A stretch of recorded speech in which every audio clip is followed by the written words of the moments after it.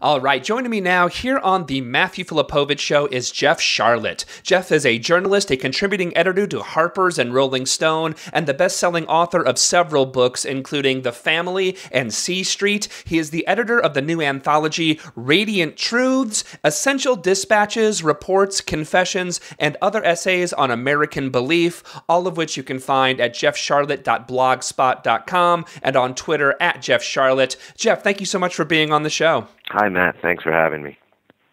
All right, so Jeff, the new anthology, Radiant Truths. Actually, let's begin by, in your introduction, you actually entitle it This Mutant Genre. Let's begin by discussing what exactly do you mean by that? So the mutant genre is what we sometimes call literary journalism or narrative nonfiction or creative nonfiction, or there are other terms. It's the art of fact. It's telling true stories, factually reported stories, but using the techniques of fiction and even poetry, borrowing, the ability to construct scenes and dialogue. It's a great magazine story. It's a brilliant documentary film. It's documentary art. And maybe in this context, because I know your show has a political grounding, it's worth thinking that these are the kind of stories that give us the deeper insights, and that also don't recreate what I see as a politically disastrous insistence on the objectivity of the news. These are the stories that reveal the subjectivity of how we look at the world and make that not a weakness but a strength. Discuss again some of the difference of how these techniques of fiction and nonfiction are kind of combined, where be it how they color a piece, how they inspire. What are some of the things, and how do they actually come to mesh in this type of literature? Well, I mean, you take it, my book starts, it goes from Walt Whitman and the Civil War to the present, right? And it begins with Walt Whitman. Walt Whitman, everyone knows, a great poet of the leaves of grass, but I've always liked him as a journalist better. He was also a radical journalist. People forget this. And here he is, and, he believes so deeply in democracy. He wrote poems about it. He wrote essays about it, democratic vistas. The Civil War presents him with this incredible problem. How do you have a civil war in a democracy? It doesn't seem to make sense. If everybody has a vote, how do you get to war? Well, of course, at that time, not everybody did have a vote.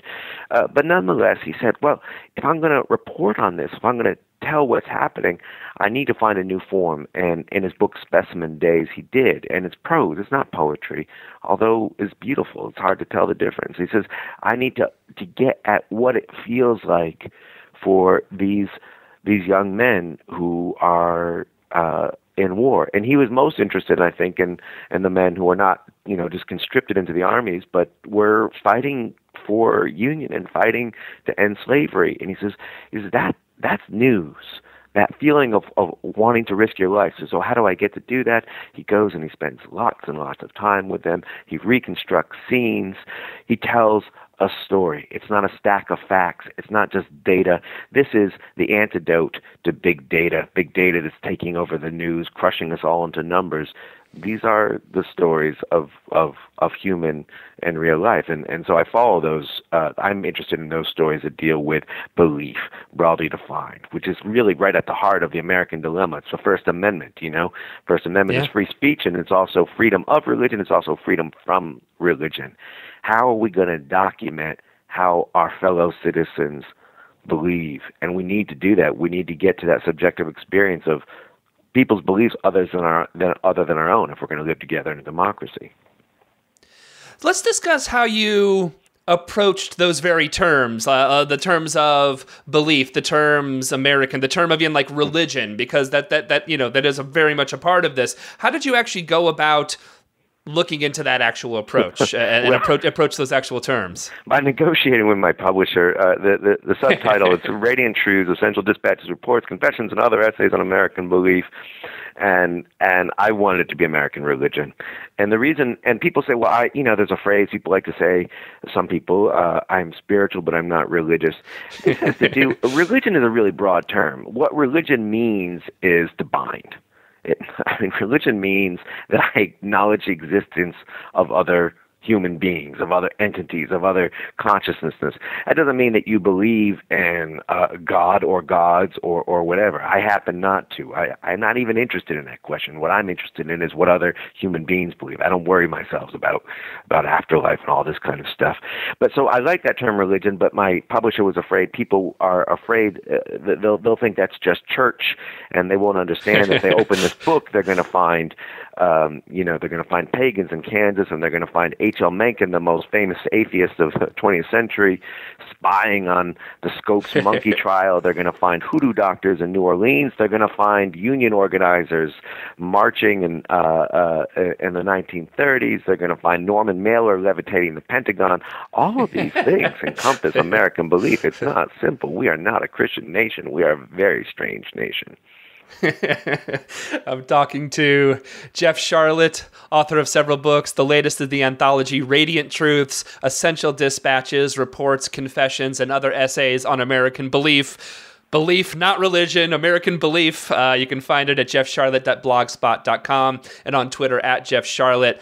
Yeah, I love in the introduction the little story you tell about and the kind of the idea of something brought you here. Let's discuss that, because it really is. Because again, I mean, I've read your other books, and again, like The Family is one of my favorite books. It is like one of the most interesting pieces of literary journalism I've ever read. It is so encompassing and so revealing on just how that type of mindset works, which is just so unbelievably fascinating. So let's talk a bit about that. What brought you to these bits here? I mean, the thing about, you mentioned The Family. So The Family, the secret fundamentals in the heart of American power is I mean, I think I spent 7-8 years researching that book on this very influential and little-known fundamentalist network.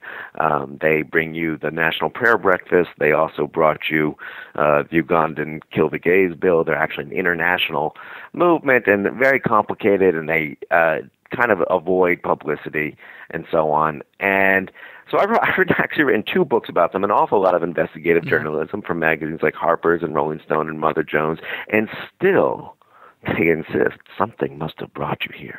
It's no accident that you came to us. I'm like, no, I know it's no accident. I set out to expose you. It wasn't an accident. And that sort of insistence that that somehow I must be part of a divine plan. They have actually finally written me off, and so now I'm part of a satanic plan. But that experience, I mean, I write about fundamentalists, but I also write about all sorts of other groups and fundamentalists who are not politically threatening, are just interesting. And wherever you go, whatever church or cult compound or temple or whatever it is, reporting on this for years, the first instinct people have when they see a writer come in the room to ask them about these matters of ultimate concern is they say, this must be something brought you here. And they think you're there because you want to convert. They think you're there because you want to convert. And secular people see that too. Well, Sharlet, you keep writing about religion. When are you going to find one? And the answer is no.